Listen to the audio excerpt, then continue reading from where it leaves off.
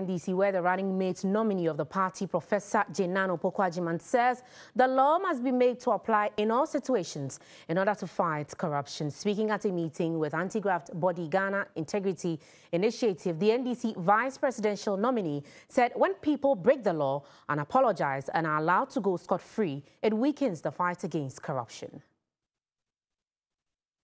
If you're going to apply the laws, it should be consistent. If you're going to apply the punishments, it should be consistent.